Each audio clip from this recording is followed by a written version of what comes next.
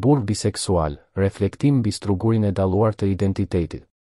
Në shoqërinë tonë, shfaqja e një burri biseksual shpesh përshkruhet në mënyra të ndryshme dhe shpesh shkakton debate të mëdha. Për disa, ai është shenjë e lirisë dhe diversitetit, ndërsa për të tjerë është burrështirje e frikshme nga identiteti i tij seksual. Por, në thelb të gjithë këtyre ndjenjave dhe opinioneve të ndryshme, mund të qëndrojë një realitet i thellë që kërkon reflektim dhe kuptim më të thellë. Një burrë biseksual, shpesh herë, përjeton një luftë të vazhdueshme me identitetin e tij. Ai ballafaqohet me pritshmëritë sociale, stereotipet dhe ndonjëherë edhe me veten. Në një shoqëri ku biseksualiteti shpesh demonizohet ose mohohet, biseksualët mund të ndjejnë një presion të madh për të përshtatur me normat dhe për të fshehur identitetin e tyre.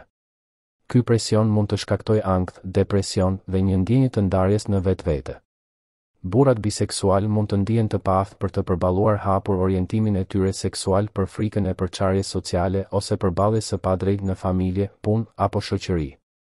Në shumë raste, biseksualiteti mund të shihet si një etiketë e padëshiruar, e cila i mbyll atij në një kategori të ngushtë dhe e lejon pak lëvizje në eksplorimin e identitetit të tij.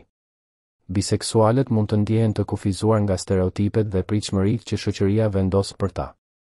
Për më tepër, edhe kur biseksualët vendosin të dalin hapur me identitetin e tyre, ata ende mund të përballen me përçarje dhe mohim.